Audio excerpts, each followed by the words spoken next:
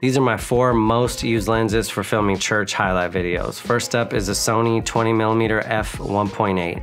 I use this on a gimbal, I use it for wide and establishing shots, and it's great in low light. Next up is the Sigma 40mm f1.4. This thing is an absolute beast. It's heavy, great for handheld work, great in low light, and it's an amazing all-purpose lens. Next up is the Rokinon 85mm t1.5. This is an all-manual lens. I use it all the time.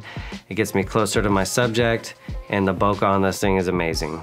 And another all-manual lens is a Samyang 135mm t2.2.